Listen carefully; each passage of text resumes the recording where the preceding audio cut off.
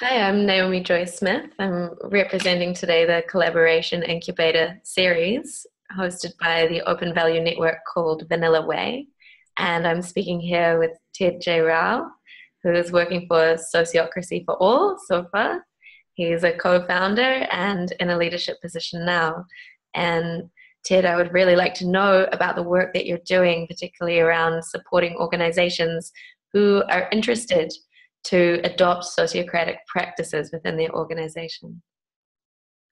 Yes, so Sociocracy for All SOFA is an organization that does three things. One is resources. So we give resources to people like webinars, and we just recently wrote a book. We do training because we also want to see those things in practice, and a lot of that just requires learning from an actual human being. At least that helps for many learning styles. And the other thing is community, because so many of us are lonely in thinking about those things. So we're a membership organization where people come together that have the same sense of longing around finding new ways of relating to each other, really, and making things happening and advancing things for their own, for their own sphere where they are active. All of those. So you work directly, indirectly, and also on the connection dimension. Yes. Our typical audience right now, well, it's both individuals and organizations. In terms of membership, it is typically individuals that then bring whatever they learn into their own organizations. And of course, we also do the typical coaching consulting gigs with organizations.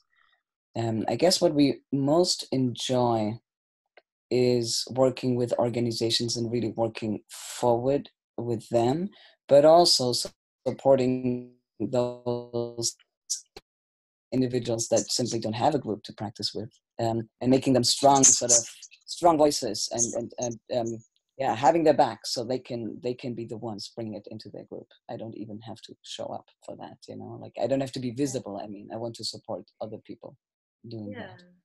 So you can both remove yourself from the picture as quickly as possible and also remove the barriers from anybody that is, well, let's say, what do you think somebody would be getting out of practicing sociocracy? What are they looking for when someone comes to you to learn this practice? Mm-hmm. The typical situation is somebody who's just walked around with a gut feeling of there must be something better than this. There must be something better than endless discussion with no outcome. There must be something better than voting that creates winners and losers, just the divisiveness that comes with right and wrong, yes or no kind of voting. There must be something better. And we often ask, for example, we ask people, what did you Google to find us? And they say, I don't know, something about better meetings, decision, like they're very vague about it, which makes it hard for us to respond to it. But that is the sense that I get from basically everybody who comes to us, of like the hope of them. There must be a way of doing this better. And then they start looking and they find us. Wow. It's still a little bit of a miracle to me how that happens, but it does happen quite a bit. There you are, just waiting to be found. Yeah, I mean, that's a both and, right? You also have to be findable so that you can be found. And that's a little bit of a science when you don't know what it is exactly. It's not only people in one sector, it's people from all kinds of places that all have to share that deep belief of that hope and the realizing, okay, our current systems are not giving us what we want. So that combination, and then the follow through of actually looking for something like that is the kind of people that end up with us. Yeah. Once you're ready to take a little bit of responsibility to say, this is not good enough, not by a long shot, then that's when you start to adopt sociocracy as one way forward, and a really effective way forward that we know has worked very well for people of all backgrounds.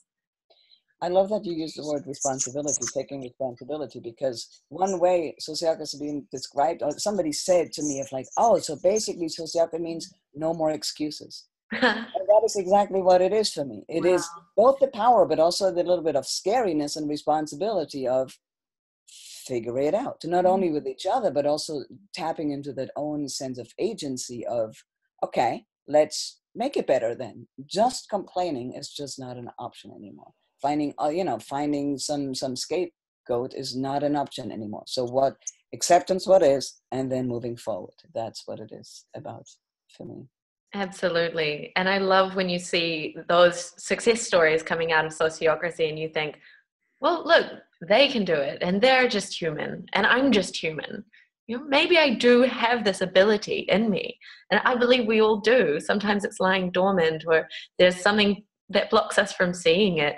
But once you step forward into that original discomfort, I think it's so quick you discover, hey, I am actually able to do this. I'm stronger than I thought I was. And that alone is worth engaging with the work, would you say?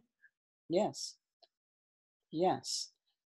And I guess one sort of my yes and is for that is yes, because we all are good at doing those things. We all are good at collaboration. We're wired for collaboration. Yeah. Of course we can do it. It's just that we forget that we can, and we don't, our habits don't serve us, our systems don't serve us, but really innately we're totally able to do it. I see what many people are also, what they're going for is the hope. Show me that it can be done, and then the spark is, then there's the spark of yes, okay, now I only need the skills, and the community to practice it with. So I always come back to those three things, right? It's the skills, and it's the community, and it's the hope and the knowing about it. That's the three things that come, at least to me. I wonder if there's something I'm not seeing, but that's strong combination for me. Yeah, well, thank you for providing through SOFA both that landing page and also that helping hand. I think your work makes a big difference. And I invite anybody interested to look further in the interview that Ted and I just recorded, that you might be interested in some of the deeper fields of how sociocracy has been used and why. So, thank you very much. If you're wanting to just skip if you don't want to go through all the talking and just look at the skills, there is the book that we wrote, Many Voices, One Song.com. And the idea here is that working together could be like singing together, right? We don't all sing the same tune, but we all have the same song that we're singing. So, and together it's more beautiful. We don't all have to do the same or make all decisions together. We can actually do different things and complement each other. That's the image. Harmony over uniformity. Right. How wonderful. So Many Voices, One Song.com. Yes. Fantastic. We'll put that in the comments. Cool. Thank you, Ted. Thank you.